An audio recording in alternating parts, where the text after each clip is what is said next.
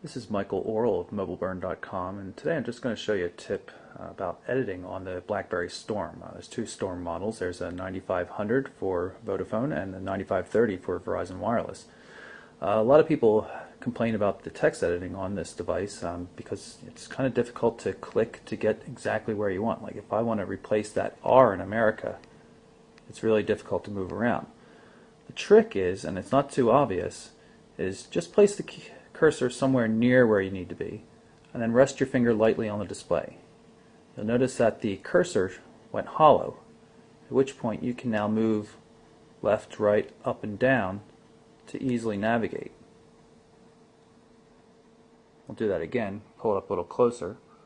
We're on the H now. I'm just going to rest my finger on the display anywhere, and once it goes hollow, I can easily move it around and get to the letter I want. So if I wanted to replace that R, I could do so.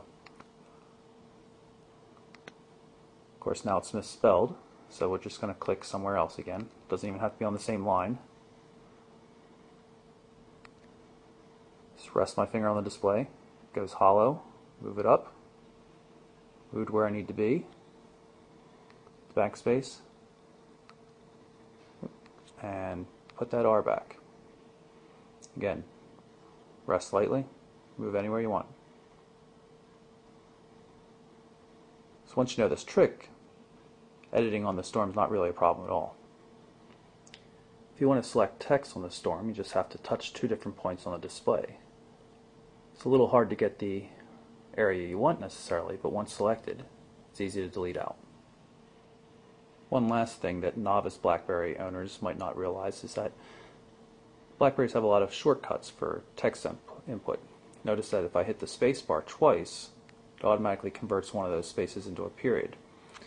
Common words like C-A-N-T, can't, will automatically get corrected. Don't